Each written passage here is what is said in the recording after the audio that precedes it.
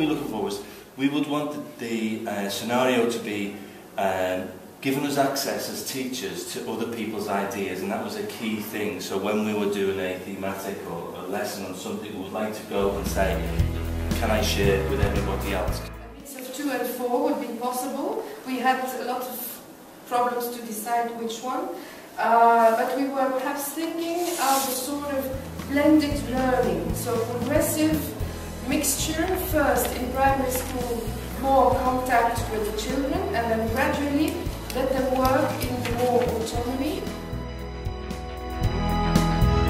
What should be done? Train the teacher.